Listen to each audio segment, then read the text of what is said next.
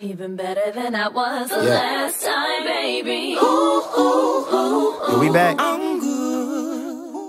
Welcome to Sweet Scoop Pregame, presented by Chrysler Dodge Jeep Ram of Walla Walla and the farmers of the Walla Walla Sweet Onion. I'm here with brand new Sweets outfielder Daniel Fredrickson from Gonzaga, a.k.a. Freddie. Freddie, welcome to the ball club.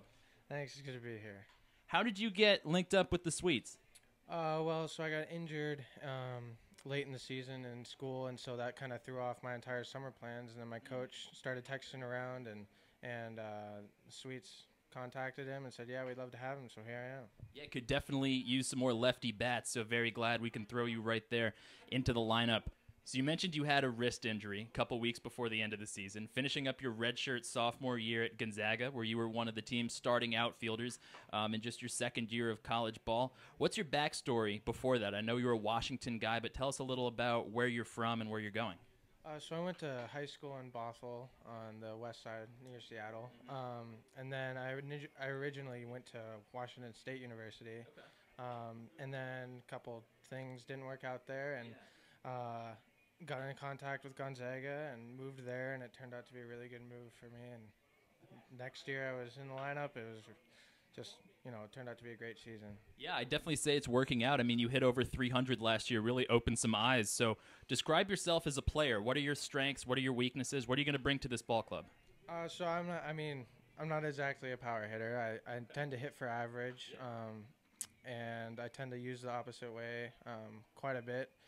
So I'll be hitting a lot to left field, hopefully at least. And from the outfield perspective, I'm not a liability out there. I don't have blinding speed, but I can get around out there fine. Great. Well, you'll be batting seventh tonight, playing left field. You mentioned that you have an opposite field type of hitting approach. Is that something you consciously try to do, or is that just your natural swing? It's just something that I've worked on to kind of stay back on pitches and see it as far in as I can. And just naturally, that's the way my swing works throughout my life. So that's what I've stuck with. It's worked this far. So you're joining the team. We're 5 days away from the All-Star break, right? So I think we're about 32, 33 games into the season at this point. 21, give or take, remaining in the schedule. What's joining a team like at this point in the year? Some of the guys have been here since day one. Some guys have come in the middle of the season, but it's been a few weeks since the Sweets have added any new players. Yeah, it's always weird to join a team in the middle of anything, really.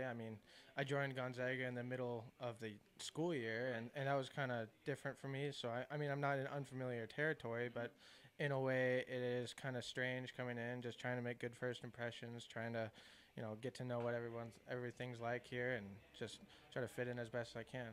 Do you think it might be easier joining a team mid-season in a game like baseball where, yeah, it's a team sport, but when you're batting, when you're in the field, you're making plays by yourself? It's sort of an individual sport inside a team sport, whereas basketball, soccer, football, hockey, these other sports are very much relying on the chemistry of the guys who are out on the field. Do you think maybe baseball's a little easier to jump in halfway? Yeah, obviously it might be easier than soccer where you're going to know what your teammate's doing before you see them do it. But also, at the same time, you don't really know your role on a team until you're there. You see what other guys you have around you. Like, do you have a bunch of power hitters, or are you going to be a small ball team?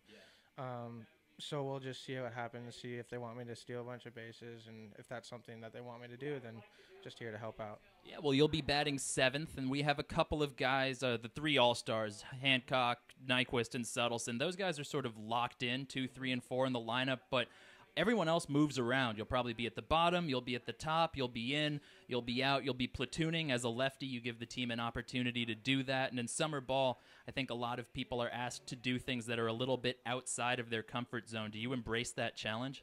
Yeah, of course. Again, at Gonzaga, I hit everywhere except for 1, 3, and 4. So I'm not a stranger to moving around the lineup, doing whatever is needed to do that day on any given day against on any pitcher. It's just what they want me to do that day. So.